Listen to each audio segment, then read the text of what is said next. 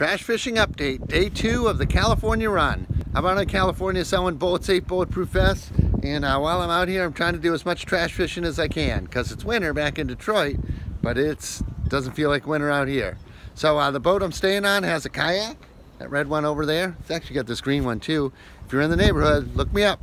And this morning I went out and I found a mat, must have come off of someone's dock or deck or boat or whatever, and a big sponge and a little bit of trash. And then this afternoon I found a bit of a honey hole. The wind had blown like all this trash. It's chip bags and wrappers and just little pieces of, you know, cellophane. And the guy Chris from coastalclean.org called anything clear you find in the water, he called it a Richmond jellyfish. So there's a lot of jellyfish out there today.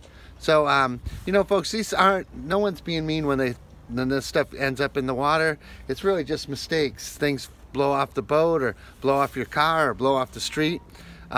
So let's not fault the people that littered. I mean, we're probably all lost control of something at one point in our life. But if you get a chance, go out there and grab some trash and get it out of the waterways, because it's kind of a fun thing to do. You never know what you're going to find, and it's always a good time to be out on the water. So I'm Tom from trashfishing.com.